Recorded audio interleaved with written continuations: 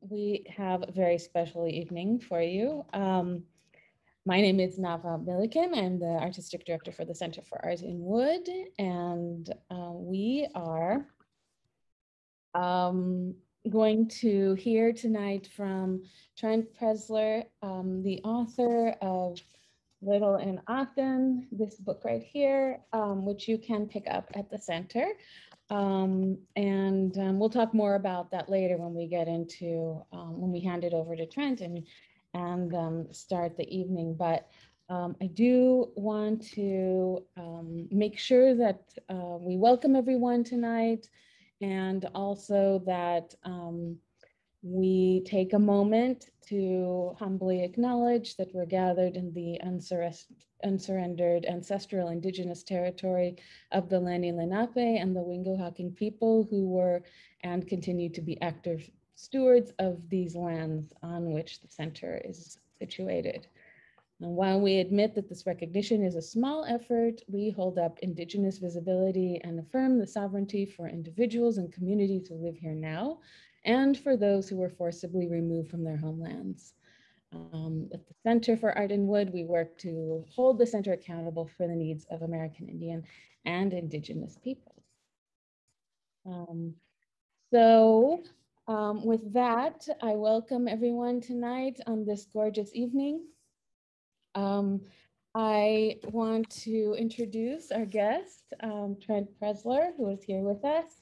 And I will just read from the book flap for your bio as I introduce you, Trent. Trent grew up on a cattle ranch in South Dakota and received his bachelor degree in science from Iowa State University in 1998. He was subsequently awarded a Rotary Scholarship to the UK and a diploma from the Royal Botanic Garden. After a White House internship for President Bill Clinton, he earned a master's in science in agricultural economics and a PhD in horticulture from Cornell University. He is now the CEO of Bedell, is that right? Cellars, and founder of Preszler Woodshop. He lives in New York, and Little and Often is his first book, and what a book it is. So everybody join me in giving a welcome to Trent. We will get started by asking who among us has read Little and Often already? And not everyone's visual, so take a second to unmute if you have and just shout your affirmation. Oh, Suzanne has read it. Great, Suzanne. Suzanne's gonna have lots of questions then. So I guess I wanted to get started by asking Trent, tell us a little bit more about how and where you grew up. We know it was a remote, very rural part of South Dakota. Oh, and you're muted. Unmuted, sorry. Oh my gosh, here we are, we're back. You can hear and see me? Yes, we can. Okay, thank you for having me. This is so fun, and I was just telling you that I'm gonna be in Philadelphia this weekend for the first time. I'm very excited, and someday I'd like to come back and see the beautiful art and wood that you have there. Wood made of art, or art that is wood. I need to learn more about this. Is it all of the above? All of it. We can do it all. Love it. So yeah, it's actually good that not everyone on the call has read my book. So we can, I'll try not to have some spoilers, but for Suzanne's benefit, I'll also go deep if she wants.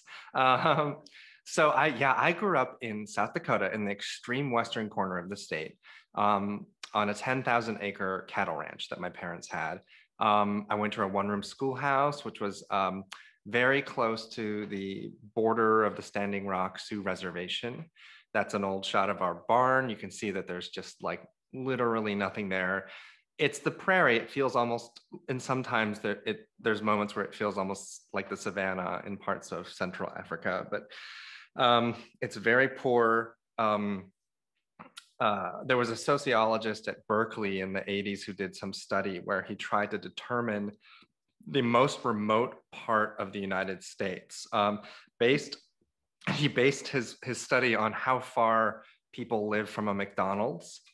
And so my family's ranch was, according to this Berkeley sociologist, the most isolated part of America because we were 150 miles, 142 maybe miles from the closest McDonald's, for whatever that's worth.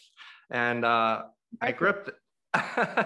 It was there's not much there, I have to say, and I escaped and went to Iowa State for college, and that felt kind of like this booming metropolis. You know, it was still in Iowa, but it had like 30,000 students. And my parents were in a very strict religious kind of cult, and we had like one television channel growing up. So, and at the one-room schoolhouse, our teacher would spend like 1 hour a day with each grade because there were 8 kids in school where I went to school. And then so I'd have an hour with the teacher, and then the rest of the day was free to just kind of learn on my own. And I think that's what began my sort of self-starter trait that has served me well in things like building a canoe, for example, or writing a book. So yeah, there's kind of just the cliff notes of where it all began. Oh, that's actually some of our horses. So that's a good example of, it's hard to explain, especially to people from the East Coast, like what South Dakota is like if you haven't been there. There's just no trees because it's so dry. And it was the bottom of the Western Interior Sea about, I don't remember, 70 million years ago, or is it 7 million? Anyway, a very long time ago, that was the bottom of an inland ocean. And so there are a lot of marine fossils. Oddly, you can walk across there and find seashells and fish fossils that were part of the sea. And there's a dense concentration of dinosaur fossils there too. In fact, the 2 or 3 most complete Tyrannosaurus Rex skeletons ever found were found pretty close to where I grew up in a town called Faith, South Dakota. So yeah, it's another world. That's my father. So we'll talk more about him too. He's pretty much the subject of the book, but he was a rodeo star, 1968 rodeo champion.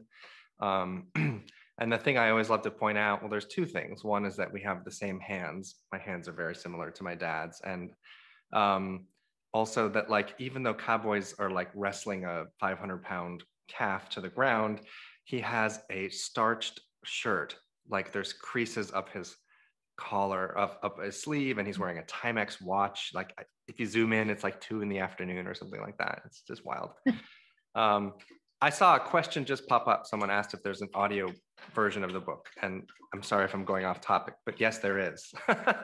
It's on Amazon Audible, and it was narrated by, my dog is drinking behind me. Come here. You can probably hear that loud and clear. It was narrated by the actor Matt Bomer, and it's really good. Like, he did a great job. So yes, there is an Audible. It's quite lovely. Excellent, excellent. Here's another figure. Oh, yes. who appears in the book. Yes, this is my sister, Lucinda, a beloved person in all of our lives in the family, but also tragically, she died when she was 25 of a rare neurological disorder. And she's a big part of my inspiration for why I got into woodworking, actually. And, you know, I kind of have felt for a long time that I was living life for 2 people because she couldn't do many things for much of her life. But she's a real sweetheart. I love that picture too. That was at the Special Olympics, probably in, I don't know, I'm going to say that's like 1990, maybe. So back in the day. Very sweet. So just to give people a visual context for your discussion, I'll jump ahead to some images you shared that are more connected to the present. Yes. So this is so the subject of my book, the basis of my book essentially is that my father died of cancer in 2014 and gave me his toolbox. And I used his tools to build a 20-foot long wooden canoe, which is what you see right there. And that's my dog, Caper, who's a loving, heroic companion throughout the book. And the crazy thing that I like to say, well, you got to read the book to see how crazy it was. But I built the canoe in my house, in my living room. Like I literally kind of threw away most of my earthly possessions just to make room for this thing because it was 20 feet long. And it was a rental cottage, like a beach bungalow. It wasn't even like a big house. And I didn't have a garage, and it was the middle of winter. And so I just thought, well, I'm going to build this in my house. I live right on the water, on the North Fork of Long Island, which is about 80 miles east of New York City, surrounded by sand dunes and trees. But yeah, that's probably about halfway through the process, I would say, that picture. The boat's almost done, and I'm almost closed in the top opening there. But yeah, I made a big mess in my house. It looks pretty clean in that photo, actually. It's a fantastic photo. Uh, And yeah, so, when well, the project has concluded. yes, I did finish it. I mean, there are some cliffhangers in the book. You wonder how I'm going to finish it or when or how I'll get through this. Uh, but I did, and I actually paddled it on the anniversary of my dad's death in December in a little bit of a storm squall. And this wasn't that day, but I had a friend who's a photographer who came back the following year and kind of reenacted it with me on like a nice snowy day. So that's what that's from, and that's Peconic Bay. So that water there is what separates the eastern tip of Long Island. So Long Island splits into the North Fork and the South Fork at the very eastern end.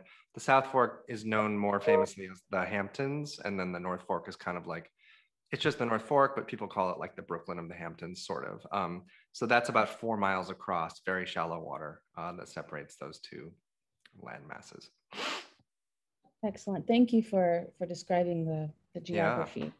And Oh, then here we have yeah. additional, I call these calendar Yeah. shots. Calendar shot. That's a great shot of the canoe. You can really see the sort of shape of it. And that's also and, Peconic Bay.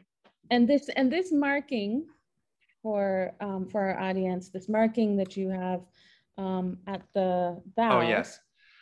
That's my brand. So growing up on a cattle ranch, we branded all of our cattle, and we had a family insignia. And so when I was building the canoe, I asked my mom to mail me the family branding iron, and it got lost by UPS.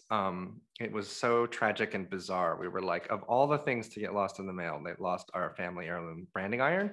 So I used that as kind of a motivation to think, well, I should come up with my own brand and my own identity.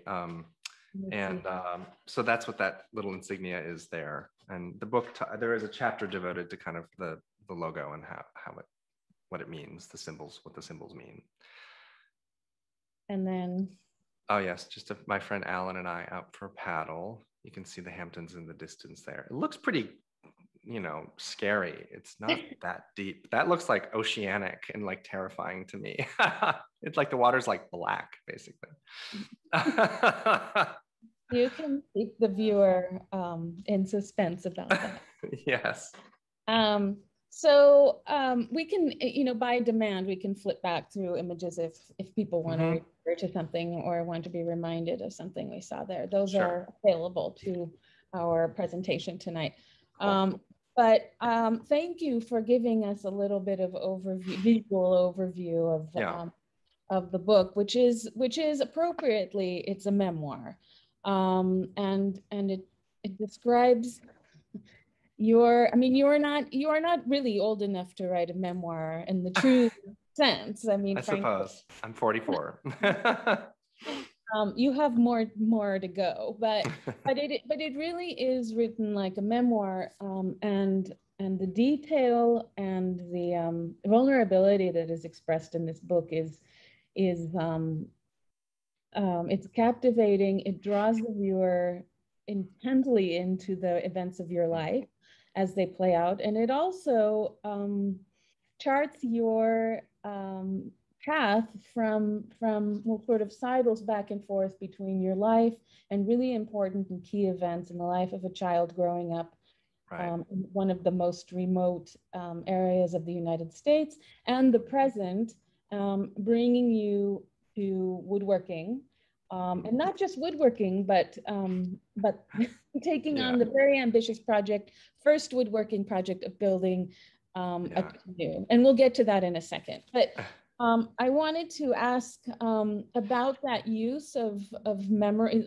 You will afford me a little bit of literary criticism and theory for a moment, Please, I love it. Let's go. I love it. but the whole method that you use when you tell this story is kind of switching back between memory and the actions of Right.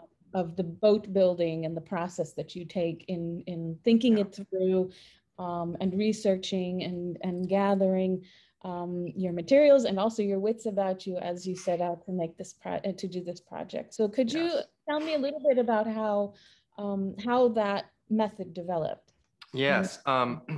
Well, that's really why it took me over 2 years to write the book, because it was really hard to get that right, to get the flashbacks right. And in the very beginning, my editor said, write everything down first and then let him decide what stays and goes. And so I had let's say I had maybe 10 key memories of my father from childhood. And then so that's kind of up here. And then I had the timeline of myself building this wooden canoe over the course of a calendar year.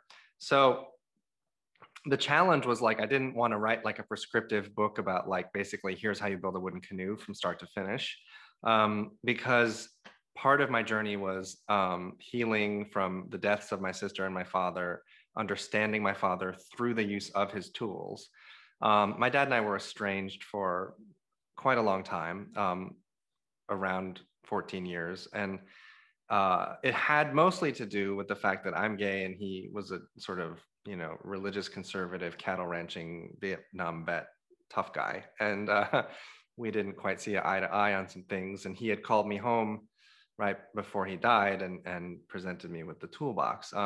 So I knew it was important as I wrote and toggled back and forth with the structure of the book that anytime I used a tool on the boat that it triggered a memory of dad, basically. So the book is it's almost like two books in one. It's kind of there's me building this canoe in New York in 2015, and then there's me as a kid growing up in a really harsh environment on a ranch with dad. And I think it turned out okay. I've gotten a lot of feedback on the structure of the story, but we worked pretty hard on that.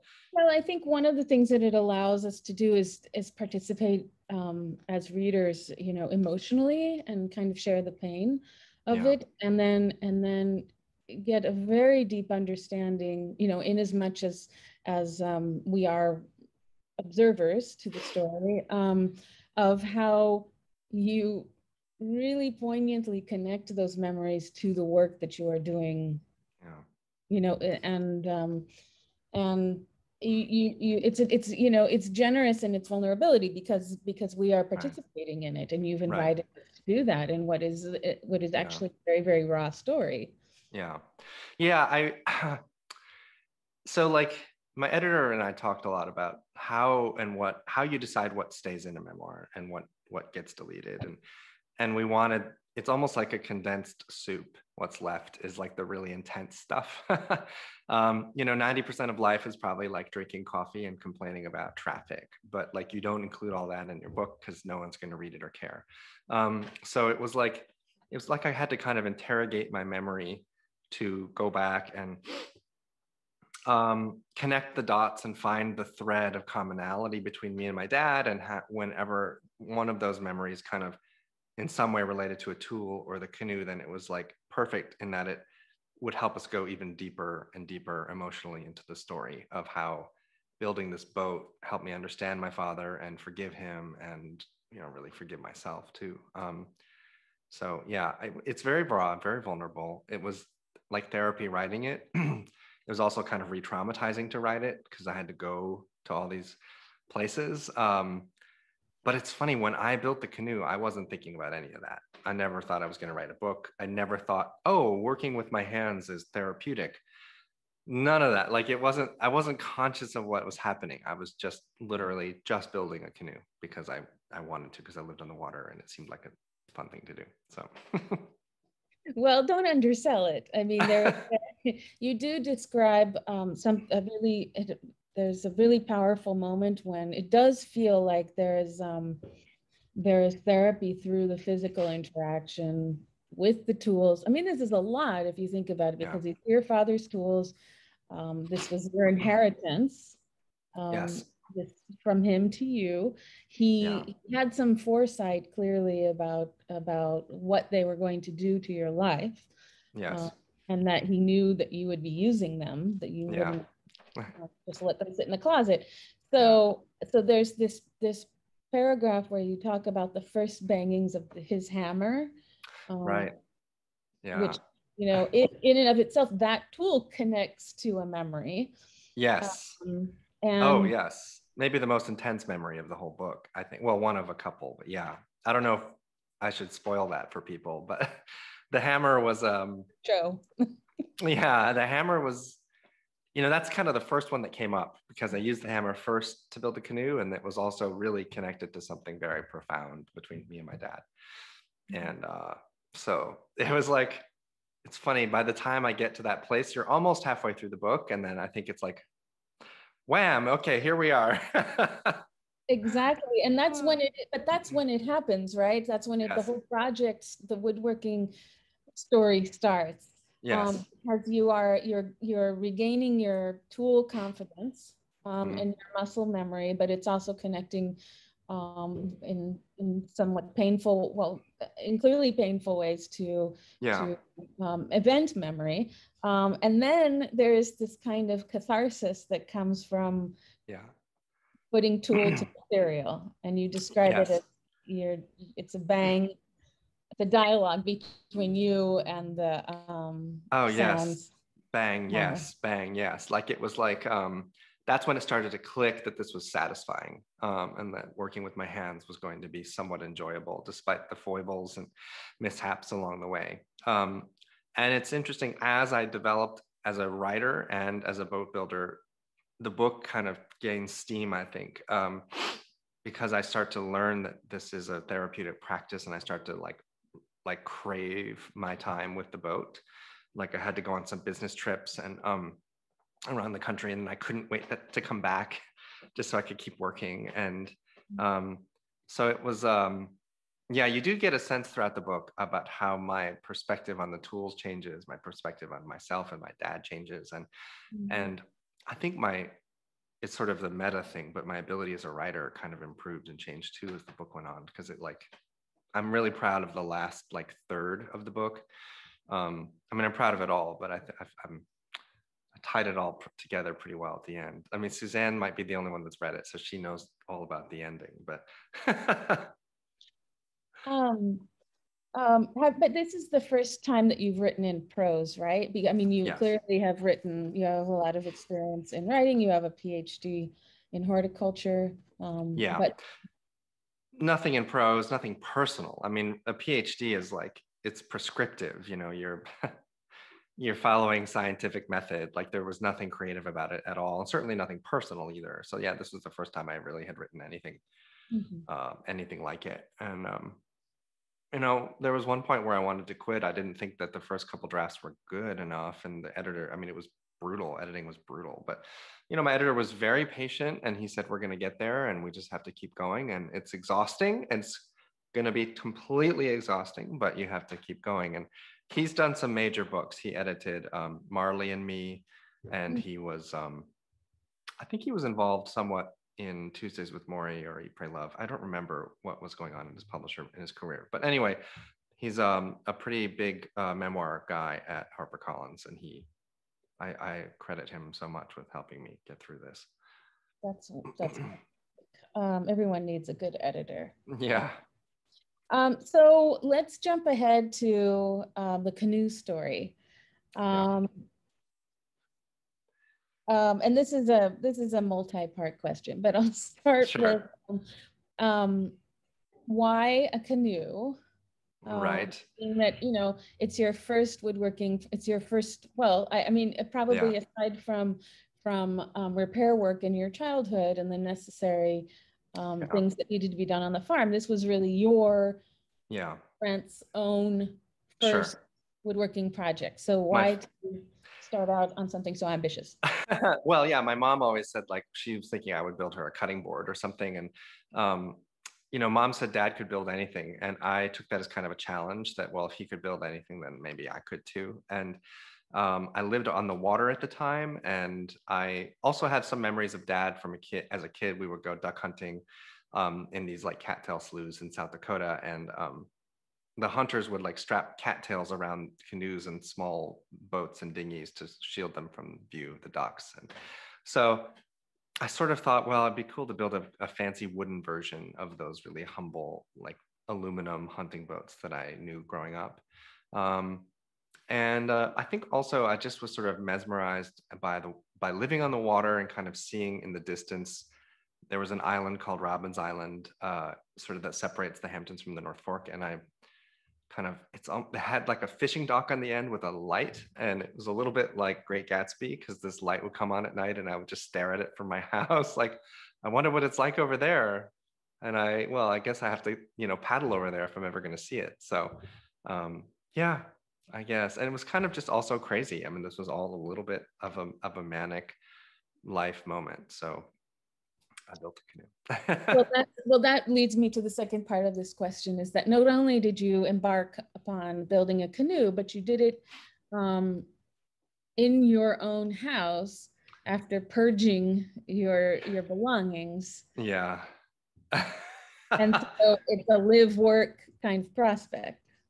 Yeah, I mean, I was living with the canoe, sleeping under it, sleeping around it, with wood shavings everywhere and tools everywhere, and the house was a mess. And I even broke a window using a table saw once. And I mostly did it for the practical reason that I didn't have a garage. And so I was like, well, if I'm going to do this, I have to do it here in my house. And then as it progressed, it became kind of like, yeah, I was living with my grief. The canoe became this manifestation of my grief, and having all the wood around me and the smell of wood shavings in my house, the whole thing was basically like I was immersed in grief and immersed in my process of how I was going to manage to get through that somehow.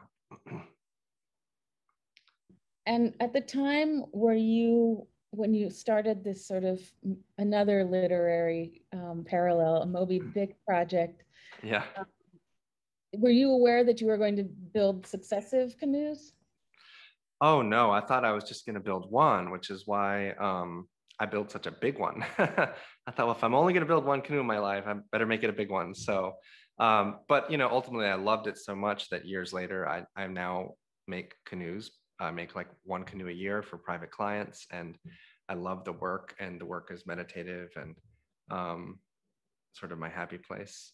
So, but I never expected then that I would continue doing it, not even in the slightest. And what were the measurements of your first canoe?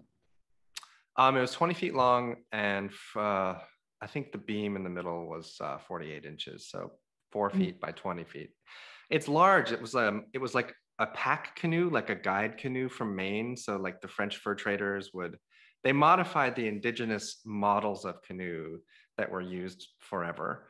And they kind of gave them like a wider bottom so that they could haul like furs and trade up and down rivers and lakes in the northeastern US. So it was a pretty flat bottomed and stable design. And yeah, I still don't even, I've never made one like that since. The other boats that I've made are smaller, more manageable. I saw a question pop up while you popped away, and now it disappeared, but I think it was about the title of the book. Oh, but no, I'm saving that one for the end. So okay. we will save our questions for the end.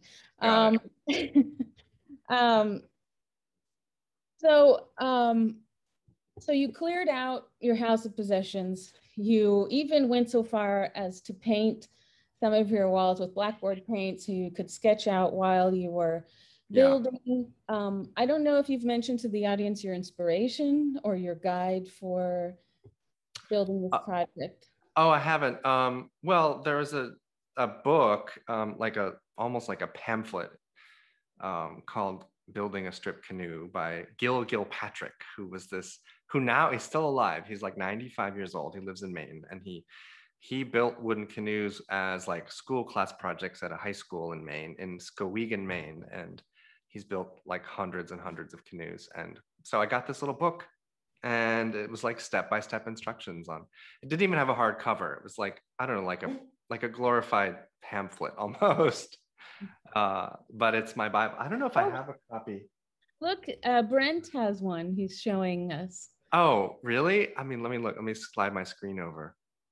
I might You have do it? one some. Oh yeah, there you go. Okay. Wow. That's it. I have a previous version that has a different cover on it, but that is the actual book. I don't know. It's somewhere on the shelf behind me, but that's it. Okay. I had one from like I think it was from 86 or 82 or something, and had a little bit of a different cover, but yeah, I would like to meet that guy, and I sent him a copy of the book in Maine, but I didn't hear back. I don't quite know. He doesn't really have a website. I need to get serious about that, because I think he's 95. I need to like actually.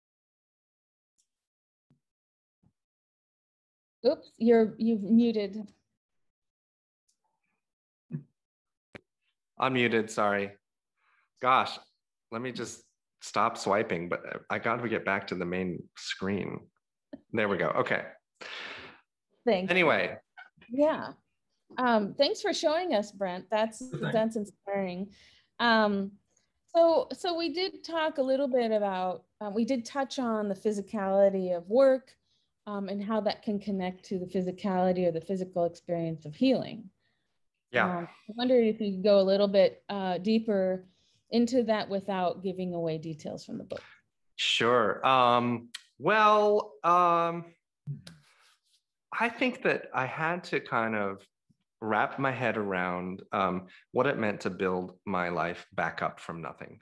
And that directly paralleled building this canoe, because it's not like it was carved. Like if you take an object of wood and you carve something, you're starting with a lot and you're whittling it down.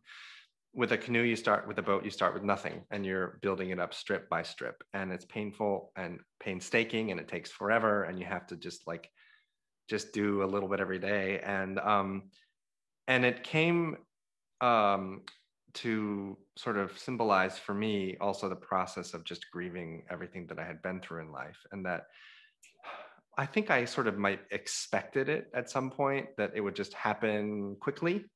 Like, oh, okay, half my family's dead. Well, I'll get over it. But like, no, it's very, just like the physical process of getting your muscles in shape or building a boat. Like, I think that we forget sometimes how iterative life is. And we want to just have everything immediately, because we can order my book on Amazon. We can do anything you want instantly, but like not healing and not building. So, but I did have to kind of be broken down, I think, physically and emotionally by the task of working with wood. The wood kind of was tougher than me, and I didn't quite understand it for a long time, and I had to respect it before I could, get it to kind of do what I wanted to do. And I think I had to respect myself too, to get where I wanted to be emotionally by the end of the book. So a lot of parallels, so many parallels. The book is definitely, it makes you aware of those parallels too. Yeah. And it encourages you to think about them in your own life, I think. I would love to hear, and I'm sure that our viewers here would also love to hear a little bit more personal sort of revelations or takeaways from your experience learning woodworking, and then experiencing the wood itself, and with the understanding that you have a PhD in horticulture, plants. Right. And plants and species. Yes, I mean, that was in some ways my entree to the wood world, because the first time I went to a lumber yard to get wood, at least I knew what the species were, because I was a botanist. And so I could be like, oh, I could like talk the language a little bit. And it was just enough to kind of get me in the door with a tiny bit of legitimacy, even though I did not know what I was doing. At least I kind of understood the porosity of wood and the different weights of wood. And I didn't specialize in lumber in graduate school, but I did do my PhD in perennial woody plants. I focused on grapevines because my day job, I work at a winery. So, the vascular system is pretty similar for all of them. It's like a tube, like a spaghetti, a package of spaghetti, basically, and all those tubes carrying water and nutrients up and down, and that's how you get wood. But it was, for me, I didn't quite ever really know the beautiful properties of wood because on the ranch, my dad had built fences and barns and things, but they were always with like crooked juniper or cedar posts and just stuff that, not like pretty wood. Nothing was like varnished or polished. It was all rough outdoor stuff. So, um, it's funny. There's a scene in the book where I go to buy the lumber for the first time. And I always thought that I was like insecure at the lumber yard because I was gay and because I did not know how to build anything. And so there's all these burly men around like showing me lumber. But it wasn't until I published this book and then one of my readers, someone who I respect a lot, who's going to be on our Zoom on Saturday night on the queering of the woodworking space, Laura Mays, she sent me a note and it was so eye-opening because she said, how many women read that chapter and have like gone to a lumber yard and been, condescended to by guys or just sort of not treated like they should be there, right? And I didn't think about that. She was like, you still present as a white dude. And so I still just waltzed into a lumber yard and the owner helped me buy wood. And she was like, isn't that just a testament to a lot of things? But and I was like, wow, I had to check my own privilege because I thought on the inside, I just felt like an inexperienced gay guy who had no business being in a lumber yard. But on the outside, I suppose it was like, there's yet another like, middle-aged white dude who's going to buy wood and build a project, do a DIY project at home, which is totally normal and accepted. So, Well, except I'm so glad you mentioned that part of the book yeah. for that exact reason. And Mhm. I'm so thrilled that you and Laura connected and that, we'll be doing the same in our talk Yeah. on Saturday. But that immediately came to my mind when I read that part is like, Yeah. okay, so here's the experience that every Yeah. single woman I've ever spoken with who has a need to buy wood Yeah. is going through the same, internally, but also externally, having to Yeah. perform or present or justify their knowledge Yeah. in order to get what they need with, and Yeah. Well, it's sad and it's frustrating because I've been asked a few times, especially because it's Pride Month, like, have I faced discrimination in being in a non-traditional field for gay people? I don't know. I probably know two LGBT people in the woodworking community. I don't know a single gay person in boat building. And I always say like that I actually haven't faced direct discrimination. I get, there's like name calling on social media by trolls who will say any nasty thing. But I've said a couple times in other interviews that I just feel like the more important thing is that we raise up women and people of color in woodworking, because I think that I can still present as just like your normal white dude that does things and they're expected to. But and I'm this is my new sort of mission, is that like I want to amplify other voices, and I know that it's Gay Pride Month and I want to amplify LGBTQ, but like I feel like I'm sort of becoming more aware of my own privilege in that community. So yeah, I think that that's going to be a new thing for me. And I have very close friends from Instagram. There's an amazing woodworking community on Instagram. And I've met people through there that I never would have met in a million years, including boat builders and furniture builders. And a lot of them, some of my closest friends from that community are women. And I see them like they'll post some post about woodworking, and then just sometimes people say the most horrifying things in the comments on social media, and I just don't get it. And it brings out like the ugly underbelly of America. So anyway, maybe that's off topic, but part of the wonderful side effect of getting my father's tools and building a canoe has been this whole new community of people that I never would have met otherwise. And I also credit a lot of Instagram to that, because I started Instagram when I was building the canoe because mom wanted to see pictures of like what I was doing with dad's tools. And so I was just sort of innocently putting up photos in 2015. And then I had a couple process videos that went viral, and one of my canoe building videos got picked up by Board Panda, which is like a clickbait thing, and it just exploded, and I started getting like thousands of followers for these like I would do these minute videos of how to build a canoe. But it's funny, everything on social media now has a beginning, middle, and end. So like people post things where like, oh, I'm gonna whatever make this shake, and then in a 30 seconds at the end you have something that's a finished product. And with canoes there's never a finished product, not for like a year or more. And so all my videos were these minute process videos of like, all right, no background video, almost like a cooking show. It's like, we're going to glue two pieces of wood together. All right, we're going to clamp it. Okay, and then the glue is going to drip out of the joint. And that's the video. And it was like, I didn't think it was revolutionary, but they kind of went viral because people were like, that's so mesmerizing. ASMR, right? ASMR, yeah. And so I didn't realize that this canoe building process, even though I was processing grief, but also there was this ASMR quality to the whole thing where physically touching it and sanding it and scraping it and planing it, all those like physical touch interactions with the wood were also kind of soothing to me, and kind of sucked out some of the anxiety, I think. Well, Absorbed.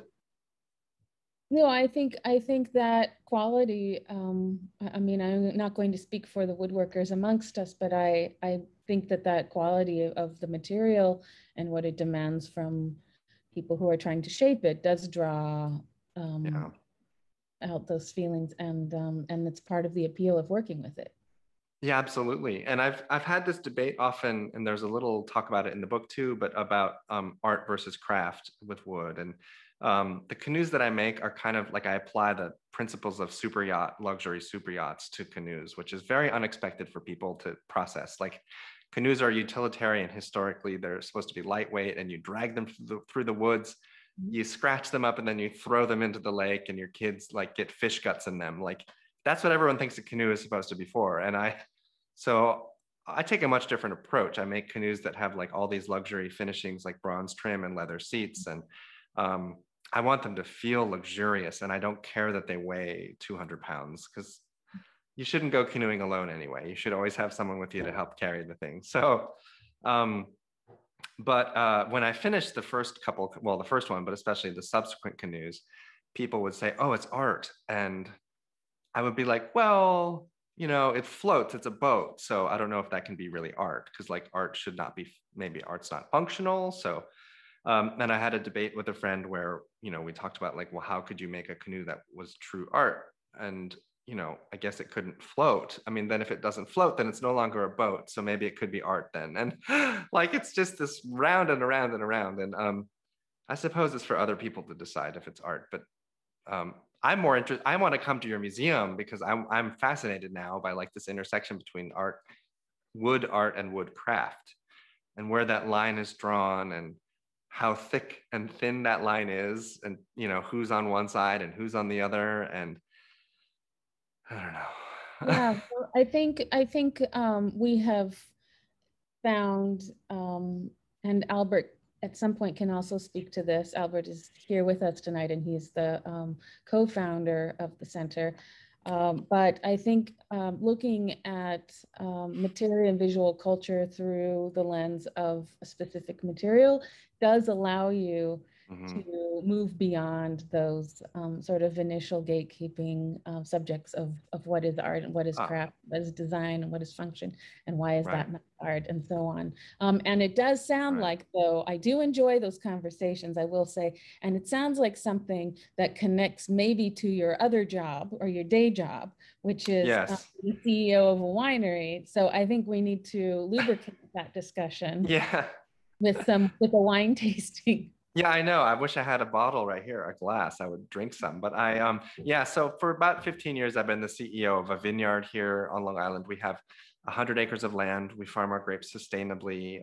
We have about 50 employees, and it's a beautiful place to work. And like woodworking, it's very slow kind of work. Like you grow the grapes, and then you press the grapes, and you bottle the wine, and maybe the wine will sit or maybe it'll sit in an oak barrel for a year or steel tank. And there are some wines we don't release until 2 or 3 years after their harvest date. And then there's some wines that we release right away. And but yeah, it's in its way, it's its own artistic practice, and we're crafting things slowly over time, and we have to be very patient with it. It's got a lot of parallels, I think, to boat building.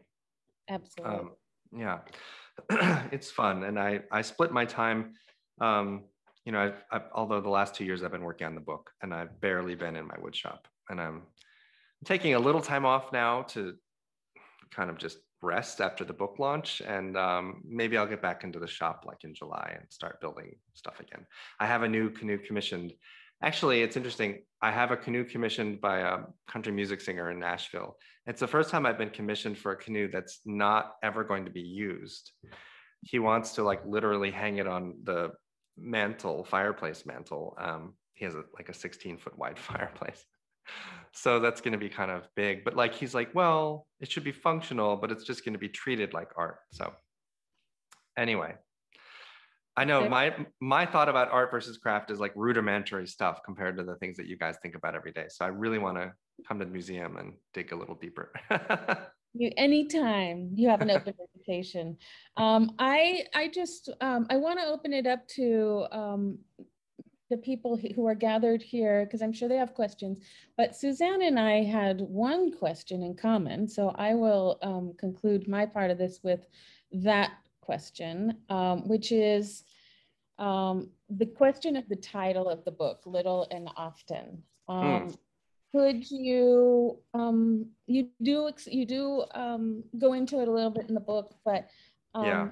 I think specifically to our conversation here, I'd love to hear your thoughts on how this advice or this motto translates to woodworking specifically. Sure. Yeah. I was asked this it's a good reason to bring up CBS. So I was on CBS Sunday Morning with Jane Pauley a couple days ago, and it was, the way they edited the interview was very raw. Like they focused on my personal stuff with my dad, and they barely talked about woodworking. But they did ask the same question about the title of the book, and they asked what it meant. And so without like spoiling it by telling you about the chapter with my father, where obviously this saying stems from him and from an experience I had with him as a kid. But what it means to me is that extraordinary things can happen if we commit ourselves to ordinary practice of something every single day. So I've time and time again in my life, I've had to relearn this lesson. So when I wrote my PhD, it was the same thing, like, oh, I just had to do my lab research and snip these grape clusters and write. And 4 years later, you look back and you get your degree and you're like, I can't believe I did that. But it happened little and often. Building the boat, I had to put on one strip of wood at a time, and let the glue dry for a day and come back the next day and do another strip.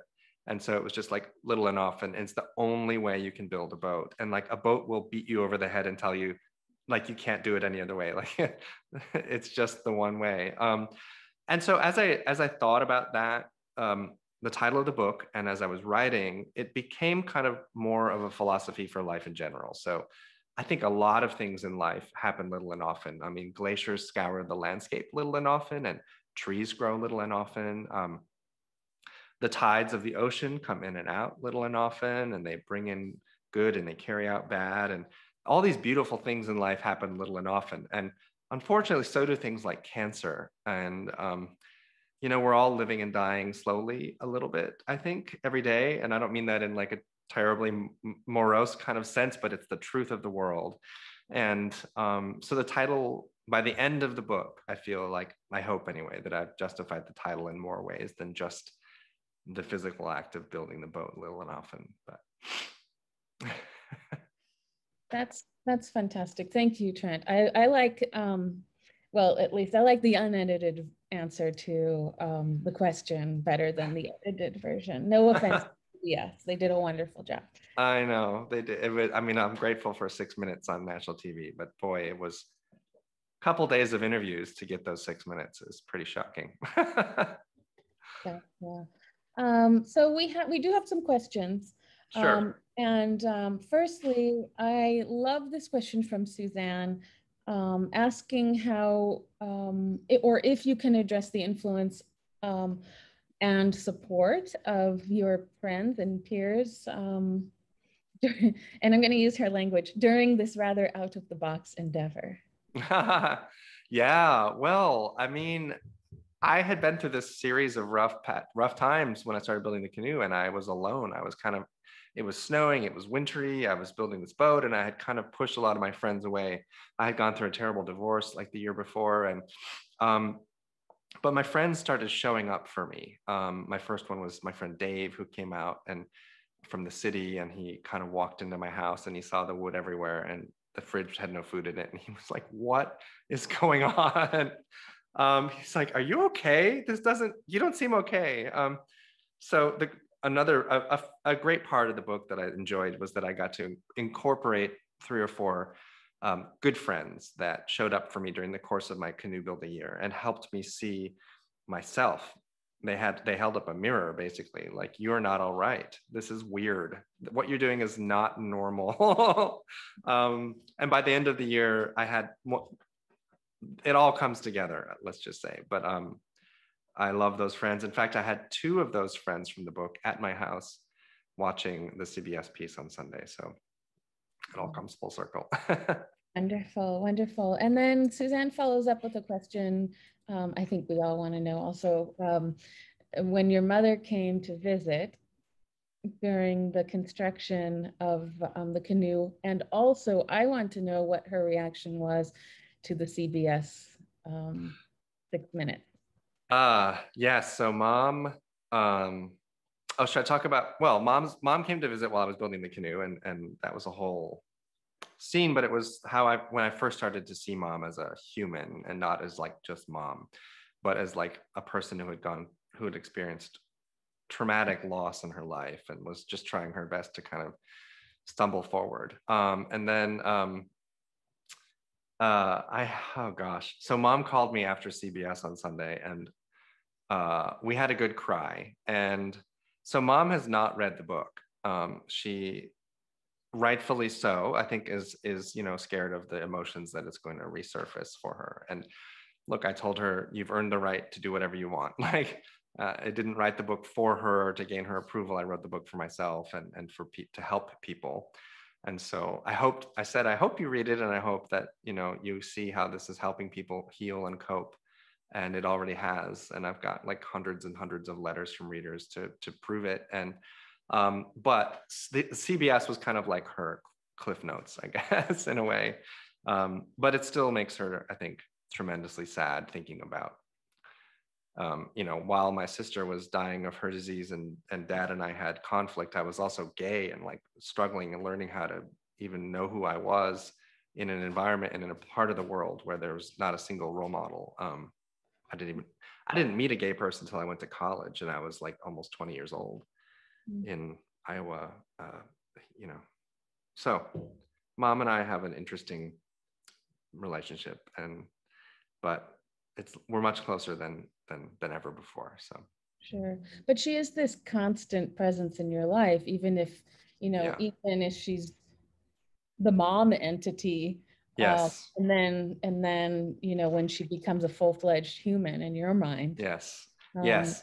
Yeah, she's always there. She was always kind of this intermediary between me and dad in the book and in life. She was always kind of like helping me communicate, helping dad communicate. Like, in fact, when I went home and I was still in denial that dad was dying, and he was, trying to give me the tools, I was like, "Oh, I'll come back at Christmas and get them." And my mom was like, "Honey, no, like, take the tools, put them in your car." Like, she's like practically like walking them to the car for me, because she knew he was dying, and she knew what they meant, even when I was still clueless. So Yeah.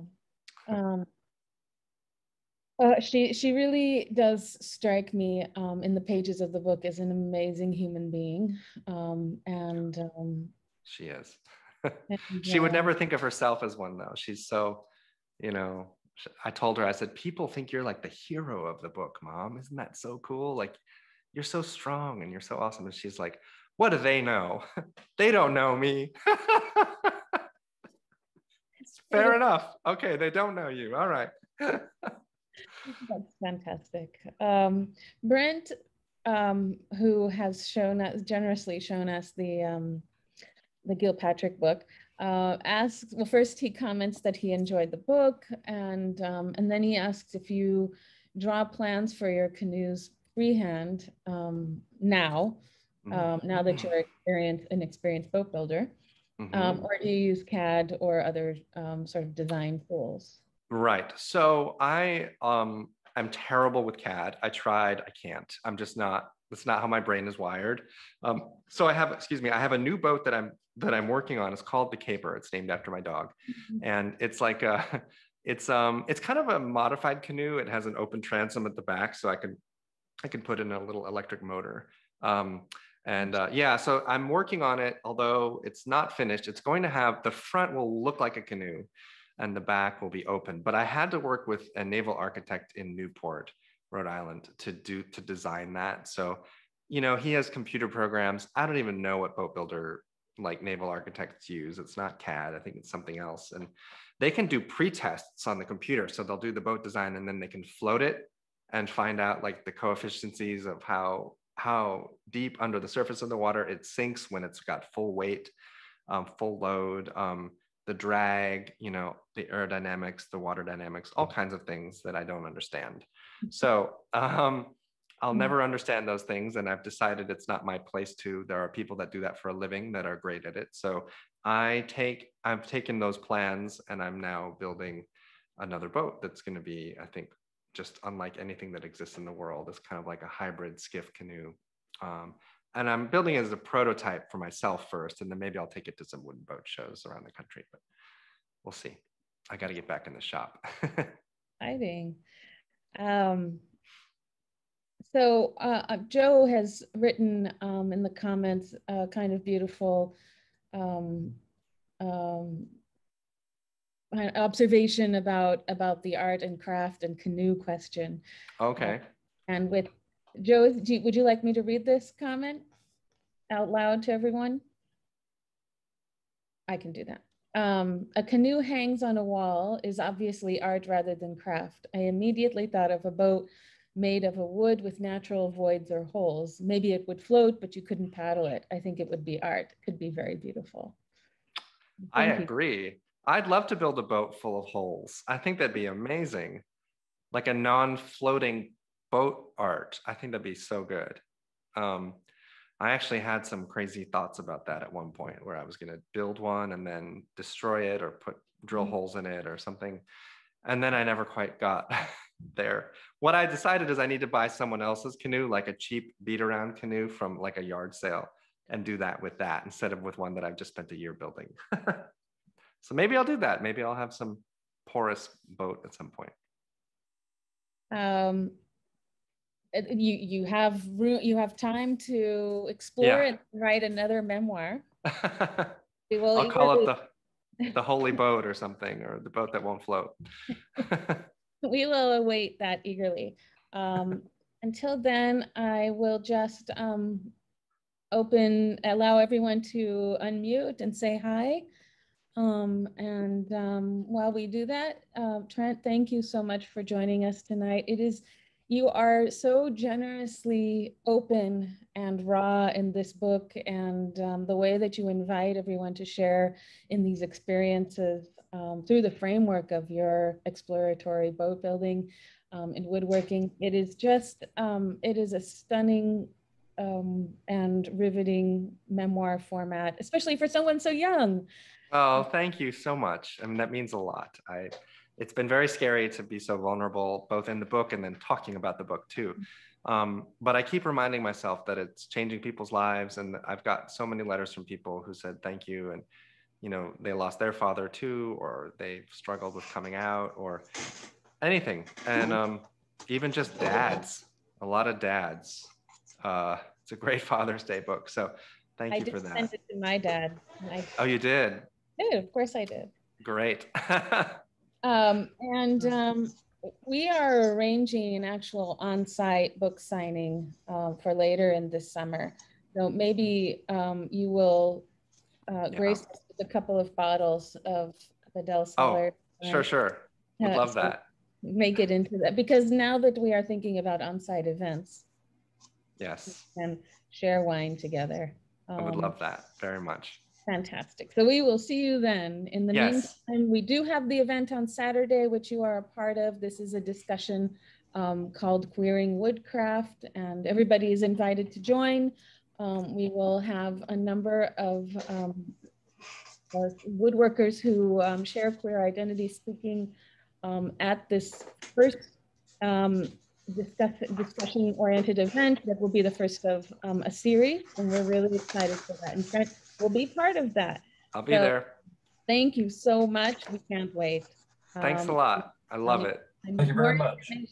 On the website. Thank you so much for joining us tonight. This conversation will be available in the woodshed, and we look forward to seeing you soon. Everybody enjoy this beautiful evening, and see you at the center soon. Thank you. I'll see you Saturday night. Thanks, everyone. Thank you. Enjoyed it.